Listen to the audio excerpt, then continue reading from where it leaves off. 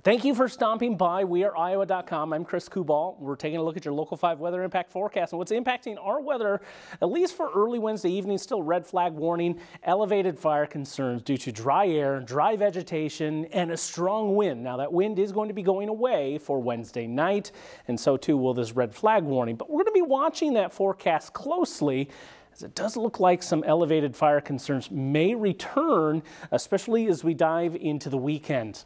Now, here's that wind that's easing up, still initially out of the south, but early on Thursday, that wind's going to shift directions and turn more northeasterly as a weak cold front pushes through.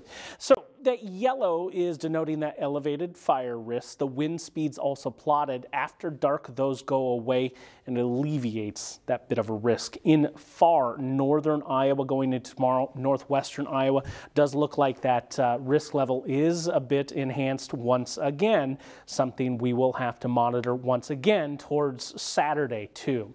So temperatures are going to be jumping around. We have some weak frontal passages moving through, and day-to-day changes are going to be rather steep, but nothing too cool, mind you. Also, no major storm systems, and that means very little in the way of rain prospects moving forward. Fall colors are starting to come into their own. The best color right now found in the northern part of the state. But we're still a ways off from peak, and it looks like that peak color is going to be best as we move towards the second to third week in October. Still a couple of areas of the state not being reported by the DNR, but it does look like the middle of August will be the prime time. I mentioned some fronts passing through, a little weak one moving in on Thursday. A couple of clouds trying to pulse up here, but we are moisture starved and we'll struggle to get anything of substance here. Temperatures won't be impacted too much on Thursday based on the timing of that front, but more so getting into Friday.